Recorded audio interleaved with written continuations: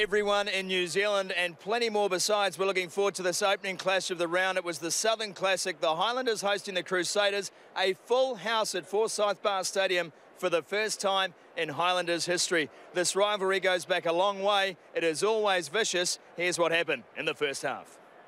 Oh, Taufua got up down to the defensive line. But here come the Highlanders. Supawanga, the kick out to the wing. Naholo scores. Wow. Tixon Pryor peels away with it. Supawanga, Aaron Smith, the wrap around. Faddis just into a little bit of space and slips the tackle. Matt Faddis heading for the corner. What a try.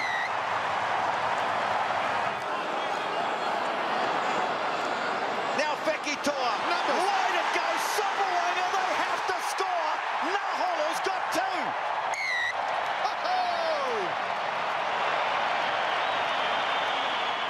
So the Crusaders having 2 tries disallowed in that first half, and after having the ascendancy for the first 15 minutes of the match, you pretty much thought that may have broken them a little bit as the Highlanders clawed their way back in and took their opportunities. So they had a lead at the break, but they weren't out of danger yet. Let's go and see the second half highlights. Fekitoa hasn't really had a chance to bust clear. Now these guys are the ones doing the job, and here's Faddis into space. He's away again.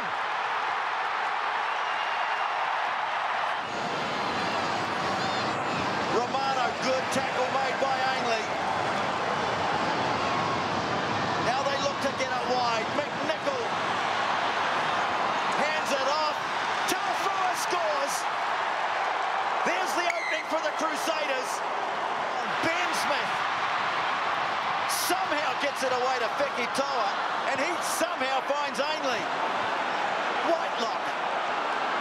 No, H! This is breathtaking. Walden back and forth to Squire. That is it. That is it. Well, they've dodged a couple of bullets, but it's the big blows that have all come from the Highlanders in this game. Reid juggled it. Flicks a lovely ball away to Israel Dagg, and Israel Dagg is going to have the final say. So the Crusaders get the final say in the game, but nowhere near enough tonight. The Highlanders, in front of a capacity crowd at Forsyth Barr Stadium, get the victory and the bonus point. 34 points to 26. Matt Faddis and Waisake Naholo in the headlines again, and what a performance tonight once more from Luke Whitelock. The Highlanders win this one, 34-26, the final score at Forsyth Barr.